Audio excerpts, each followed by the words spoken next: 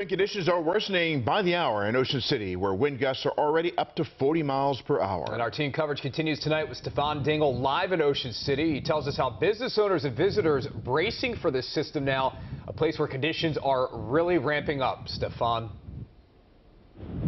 Yeah, Rick and Vic, they really are. You can hear it, you can feel it, you can see my jacket kind of blowing here. We've been out here all day, and by the hour, we've seen these conditions get windier, and the rain was started earlier. It's only going to get worse as night leads into morning, but people here say they are prepared.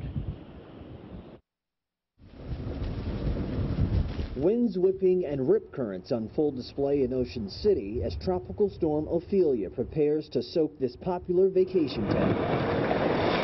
It's paid for, it's bought, and I was watching the weather, and every obstacle possible tried to stop us, including the weather. Just hope it don't flood. Yeah. That's all. Yeah.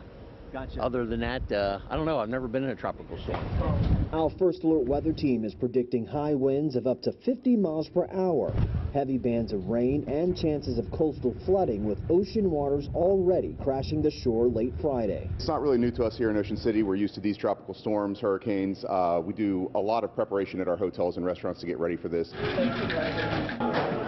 So much so that patrons visiting Ocean City for the weekend still packed out the bar at this local restaurant waiting for Tropical Storm Ophelia's arrival. One woman is heeding the warning, though, with plans to head back home to West Virginia a day earlier than expected. If it's going to be crappy all day, I just want to go ahead and go home. Some people walk the boardwalk and capture the beginning of the conditions of what will be a severe storm.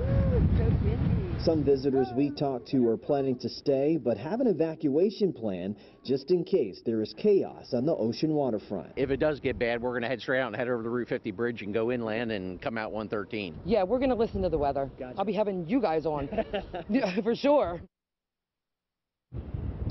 Now, everyone in these affected areas should continue to monitor the weather, your app, however you get your weather alerts. Download that WJZ app. Obviously, things are going to get much more intense as we go into tomorrow here in southern Maryland and on the eastern shore, more particularly here in Ocean City. We'll have you covered all day tomorrow, starting tomorrow morning at 4:30 a.m. on WJZ. I'm Stefan Dingle, live in Ocean City. We now send it to Christina Mendez, who is live in Baltimore's Little Italy, where she's at one of 3 parking garages that city government officials are making free of charge for people who live in low-lying areas. Christina, what more do people need to know?